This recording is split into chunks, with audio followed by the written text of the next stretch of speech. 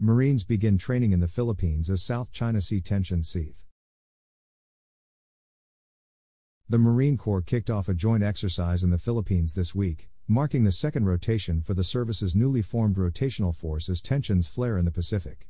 The Marine Rotational Force-Southeast Asia, also known as MRF-SEA, was created to better foster relations with military allies in Southeast Asia as the U.S. focuses its attention toward the Pacific and China's increasingly aggressive presence there.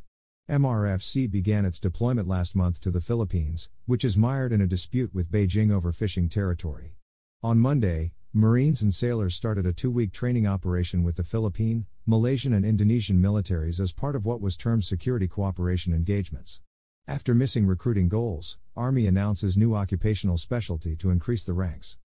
Leading Marine Rotational Force-Southeast Asia while shoulder to shoulder with our partners, inside their respective command posts, provides a remarkable and dynamic vantage point, Colonel Thomas Seethe, the commanding officer of the 11th Marine Expeditionary Unit, the unit controlling the rotational force, said in a press release this week. "We are enabling operations that span the vast expanse of the Indo-Pacific region, demonstrating our adaptability in pursuit of our mission," he added.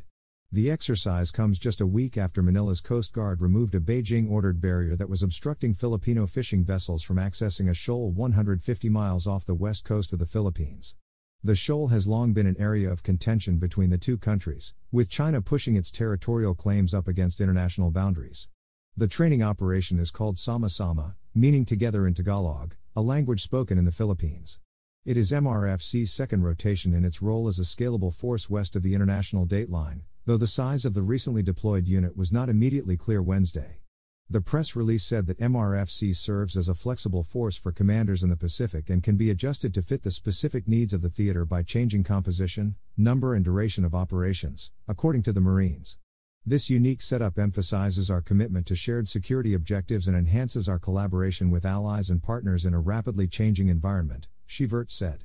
The deployment is part of what the military refers to as a collective defense in the Pacific. Along with Marine Rotational Force Darwin, an Australia-based task force, the Marine Corps has continued to train with several countries near China in an effort to check Beijing's influence in the South China Sea. The MRF-SEA exercises will include helicopter and amphibious operations, as well as coastal defense training, raids and reconnaissance. It is led by a small command element supported by drone, explosive ordnance and naval elements. International partners are expected to train with the Marines on chemical, biological, radiological and nuclear defense as well as information operations, a warfare domain that has seen increased importance in not only the tension in the Pacific, but other conflicts like that between Ukraine and Russia in Eastern Europe. Command and control of the task force originates from the U.S. West Coast, according to the release. Drew F. Lawrence can be reached at drew.lawrence@military.com. Follow him on X at @df_Lawrence. Marines tap to aid Papua New Guinea in wake of volcanic activity.